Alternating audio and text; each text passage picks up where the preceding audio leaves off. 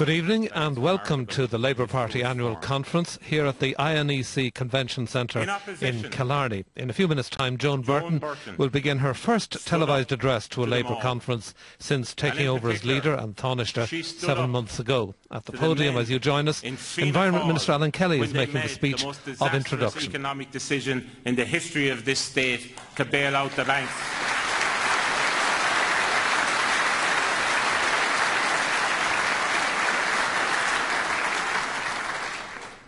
And in government, she has absolutely transformed her department and been an absolute groundbreaking Minister for Social Protection.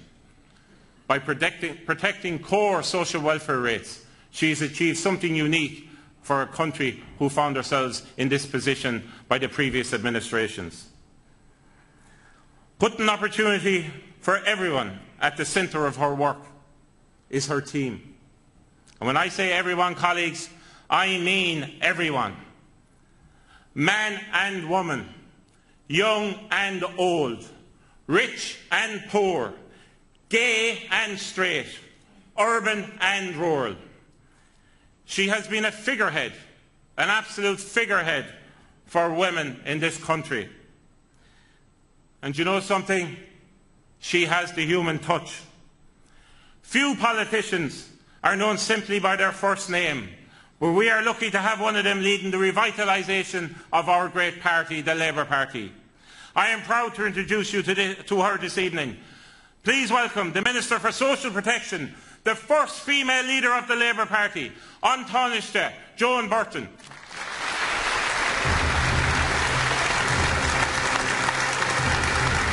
Joan Burton entering the hall at the beginning of a year, or just about a year, of campaigning towards the next general election. And of course, many minds here of delegates focused on Labour's continuing low poll ratings, which if repeated in a general election would see many TDs losing their seats. But there have also been many other issues debated here today: housing, high rents, some mention of water, and there's been a protest by water and anti-water campaigners during the day. Also the marriage referendum, which will be one of the key issues to be addressed in Joan Burton's speech.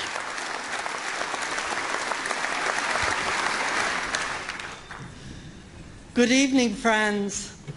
It's a huge honour for me to stand in the footprints of the great leaders who gave heart and soul to this party.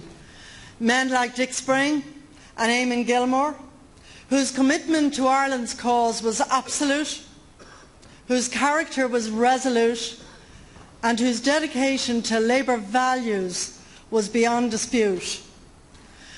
Values shaped so much by the women of our party. So I take particular pride standing here as the first woman leader of the Labour Party.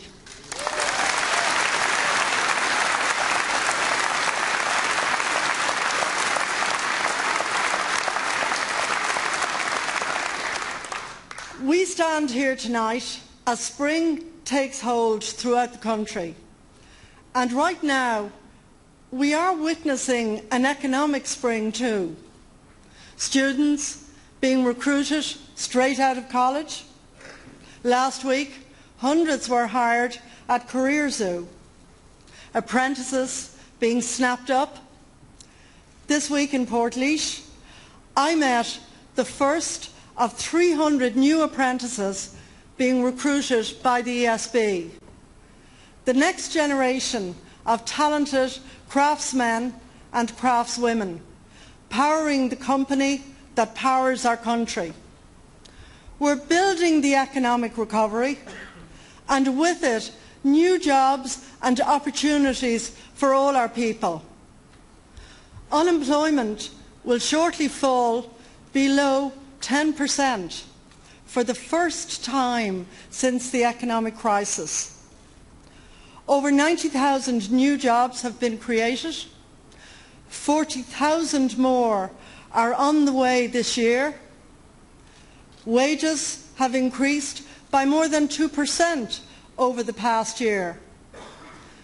Contrast this hopeful spring with the economic winter when we took office, when fear was rampant, fear for Ireland's future, for the future of our sons and our daughters, our family and friends.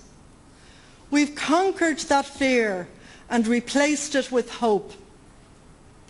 But a country is more than its economy alone. It's a society too. So the true measure of our success will be delivering a social recovery alongside the economic one, meaning every person, every family and every community benefits from renewed prosperity. That is our challenge, to live up to what we are, what we have always been. The Labour Party is the party of work, and we're getting Ireland back to work.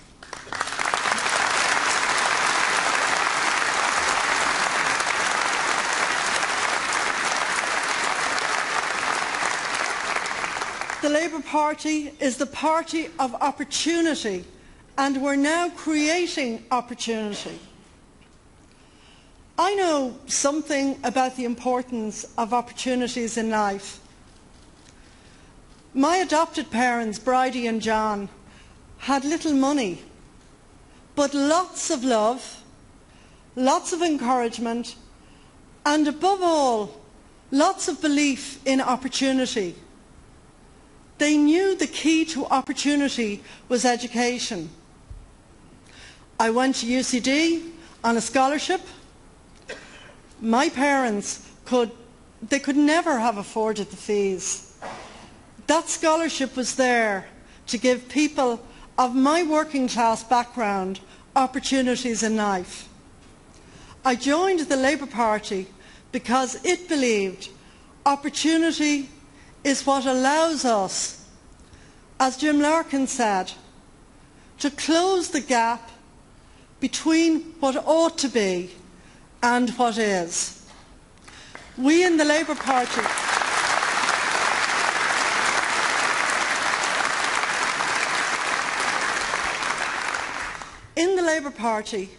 we do not measure success just by balanced budgets or bond yields.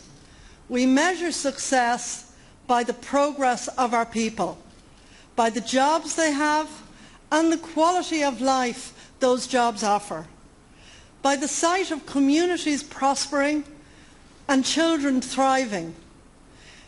It doesn't matter much to me that we get approval for Ireland's recovery from boardrooms or rating agencies. It matters everything to me that we get the approval of the people. And for that, people must see the fruits of recovery in their lives. That's what we're fighting for now, a shared recovery, the common good, a decade of opportunity for all. Now, there are progress deniers out there. Some of them hijack peaceful protests to make their point. In a free society, in a free republic, that's bullying. The Labour Party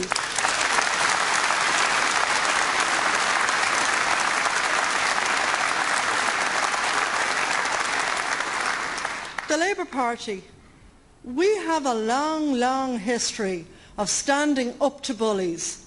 And I'll tell you something else. Labour women were not easily intimidated, and nothing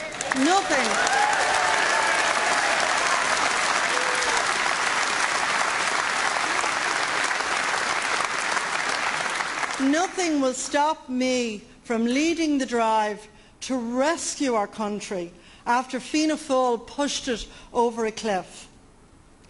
Our progress has been such that we'll eliminate the deficit in this government's second term. We'll balance the books as part of our long-term plan to bed down the recovery. What does that mean? It means, firstly, no return to crisis, not on our watch.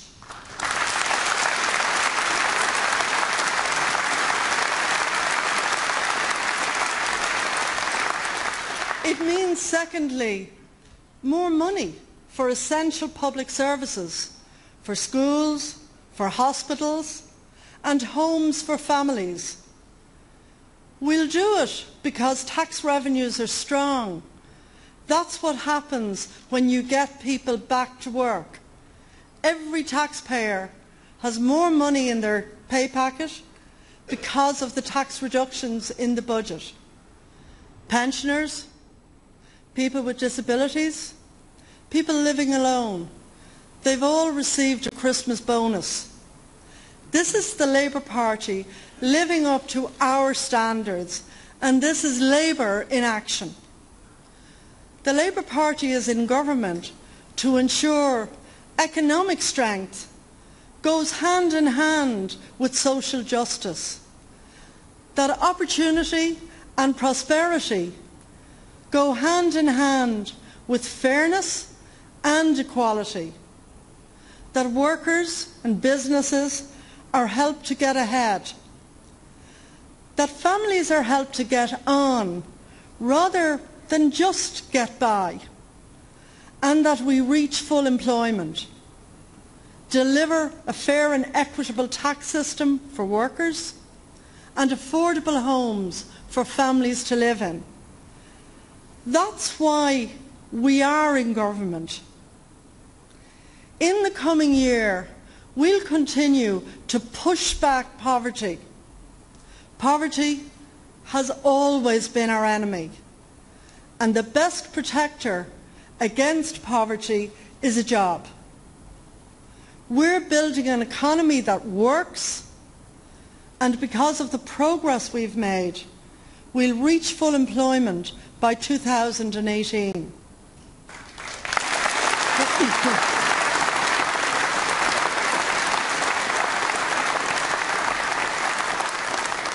A productive economy with full employment means that people have the opportunities to reach their full potential. A fair wage and decent working conditions are essential to that. This means tackling low pay and zero-hour contracts.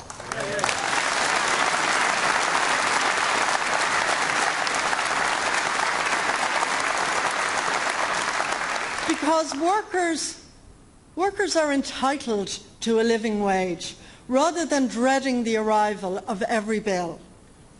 The first thing we did in government was raise the minimum wage after Fianna Fáil had cut it.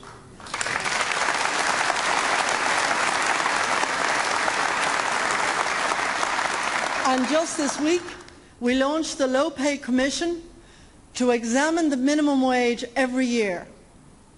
And if they recommend an increase, I can tell conference here and now, we will increase it.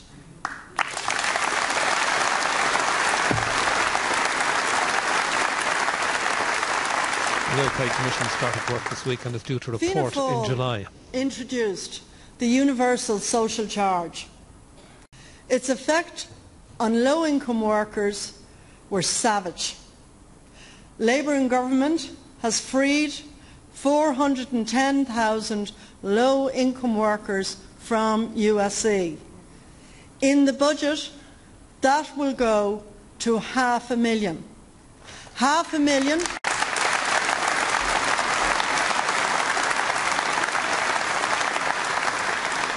500,000 low-income workers freed from USC completely, and we will continue to reform it for middle-income workers to make sure that the teacher or the tiler earning, say, 35,000 a year continues to see their universal social charge come down.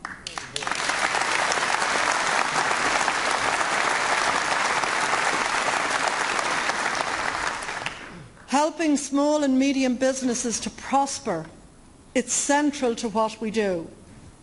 That's why Labour's strategic bank is open for business with an initial 400 million to lend to those businesses. We're also providing the the fast broadband so crucial to businesses in rural areas.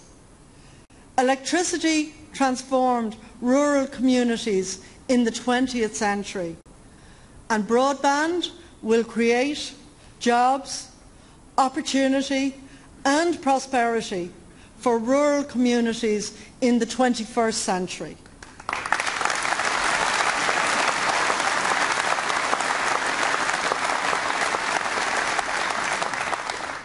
Businesses and families are slowly beginning to recover from the effects of the crisis. We must do everything we can to speed up that progress. Having already increased child benefit, we'll do so again at the next budget. By the end of this year, we'll set out the steps that will enable us to introduce 2 weeks paid paternity leave.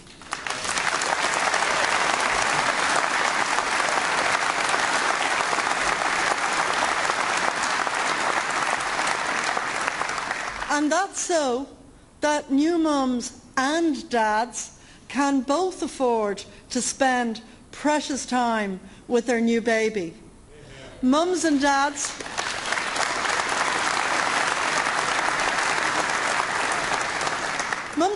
will also be able to bring their young children to the doctor for free, because this year we'll deliver another of our core commitments to provide free GP care for children under 6.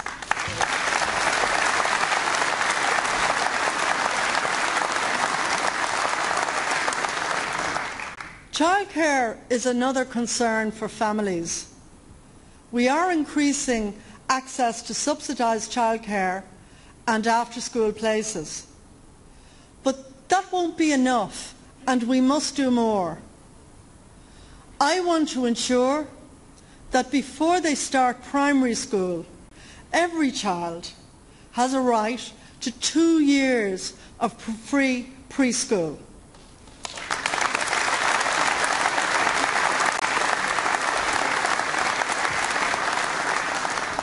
This will be a key plank of our election platform.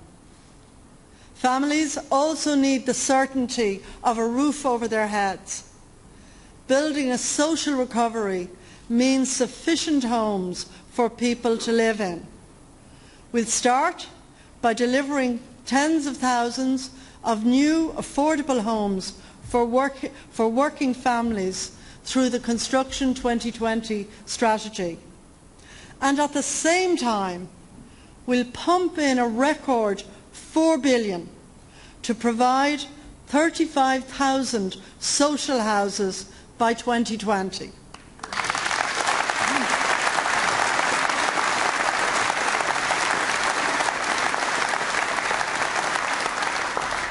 And to provide the essential social services that people need, we're hiring more Gardaí, more teachers and more nurses. 300 new Garda recruits are now in training in Templemore. In health, we're hiring more staff on the front line. In education, we've just had the best reading and maths results in our primary schools in 3 decades. We're hiring 1,400 more teachers and 350 special needs assistants to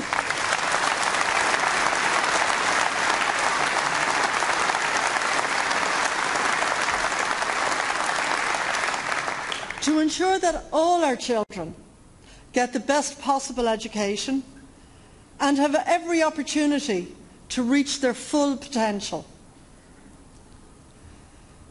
Dealing with our debt has been horrifically difficult.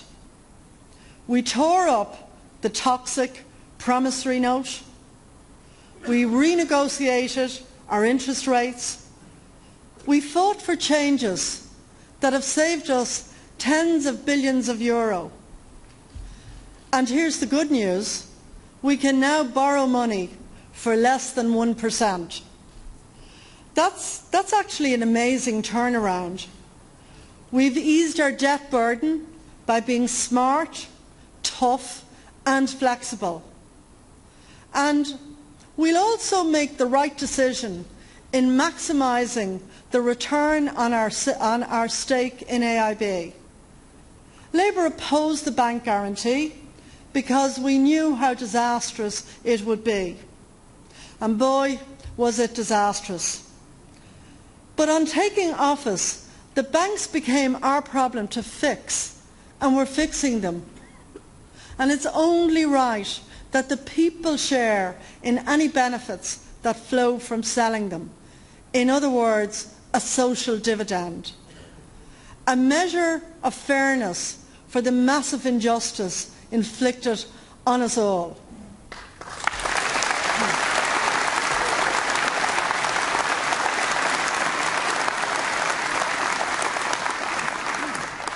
The Labour Party is all about equality. I want to see an Irish society that's equal. And this means that all citizens are treated equally under our Constitution. Some time back, driving to Limerick for work, I stopped at the Obama Plaza in Moneygall, and a woman in a yellow coat approached me, wanting to talk about the marriage referendum. I told her what I thought, and I stood back slightly because I thought she was going to be critical. Instead, she told me about her beloved son, her beloved gay son, and her desire that he have the right to marry and settle down. She wanted what every Irish mammy wants for their child. And, you know, we were both a bit emotional. Tears welled up as I realised we're fighting for more than just two people in a loving relationship. We're fighting for everybody who loves them in turn. And we'll win.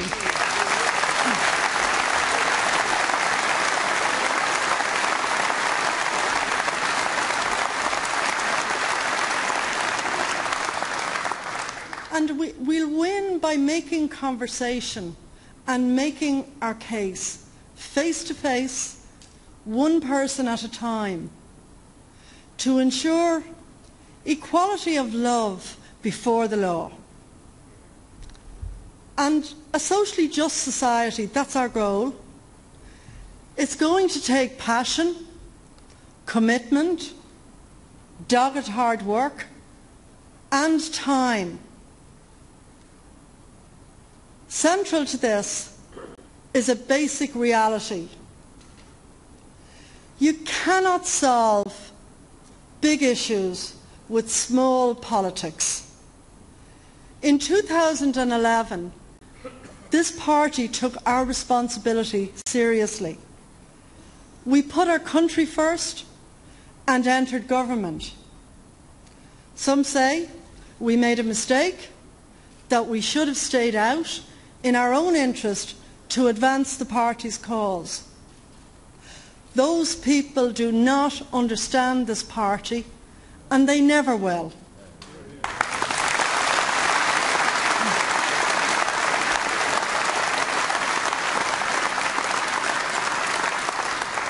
We put Ireland first, and we always will.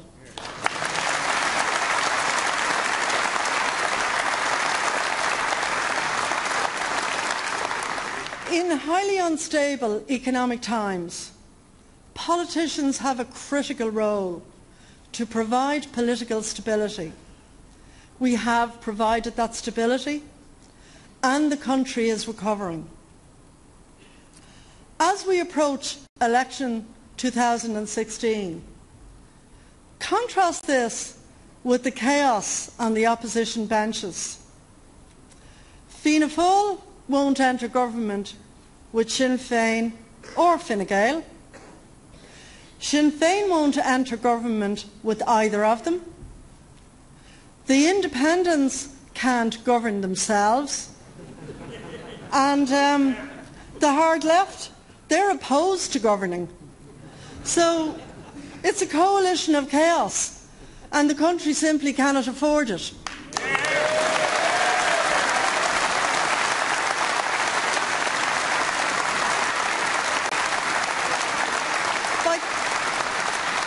By contrast, this government ended the chaos of the economic crisis. We converted fear into hope, and an economy built on quicksand into one built on solid and sustainable foundations. It hasn't been easy. Labour and Fine Gael see individual issues in different ways, sometimes very, very different ways. But what we share is a desire to secure the recovery and to spread its benefits. And we work together, the Taoiseach and I, to make that happen. Next year, we will celebrate the centenary of the 1916 Rising. We will look back and look forward at the country we have become and at the country we can become. The 1916 proclamation envisaged a republic of equal rights, equal opportunities and prosperity for all. The depth and scale of the economic crisis struck a blow to that vision. Ireland has been through immense turbulence this past 7 years, but we've come out on the right side and we're perfectly placed to deliver a decade of opportunity. The economic recovery is underway. Now we're building the social recovery. As Labour Party leader, I'm fighting for a strong economy and a society that's just. The opportunity is there for us to achieve both. The cranes, they're on the skyline again. The jobs are emerging again. A generation stands ready to come home to a republic of equality, of opportunity, of hopes and dreams and possibilities. Let's deliver for them. Let's deliver for all of them. And let's deliver the decade of opportunity. And that ends at the end of the party leader's speech and the Thomas's speech, Joan Burton. That ends our live coverage of the Labour Party conference. The news is next from Cathal McCullough here in Killarney. Good evening.